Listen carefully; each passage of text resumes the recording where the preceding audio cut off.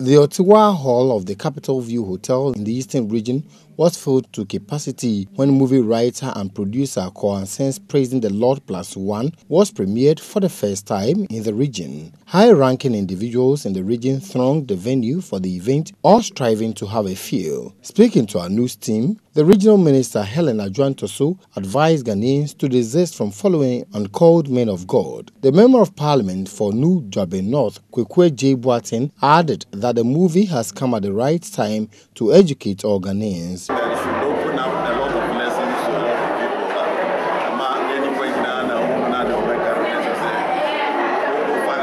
people. Some patrons of the movie shared their views about the movie. It's not just one of those ordinary movies, it's teaching a lesson to Christians today, to focus on their Christianity, not just to be going wayward side by side.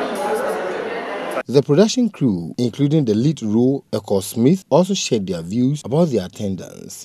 And when I was sat down and watched through the whole show, where people are responding, the way they are paying attention, they are paying detailed attention to almost everything that is being said in the movie.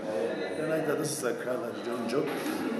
So this, I'm sure most of them are going to go home or have gone home with the message.